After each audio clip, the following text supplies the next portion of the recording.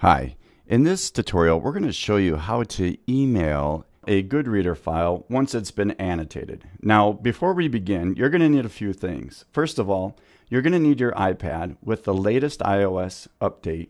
You'll need an internet connection, the GoodReader app with a file that's already been opened and annotated. And finally, you will need an email account that's been set up on your iPad.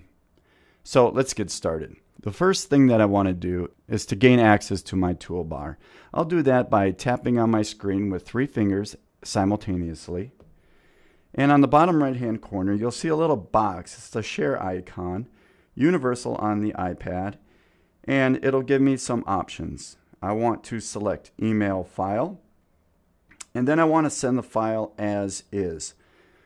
What I don't want to do is flatten this annotated file, because by doing so, the person receiving the document will lose some of the comments or feedback that you've provided for them. So make sure you send it as is.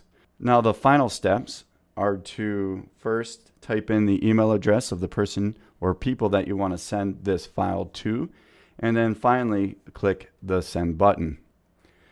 Well, this concludes the tutorial. We've also included an instructional PDF file for you to download and review at your own pace. If you have any questions about this tutorial, or any tutorial for that matter, feel free to contact us. Thanks once again for taking the time to watch the tutorial. Have a great day.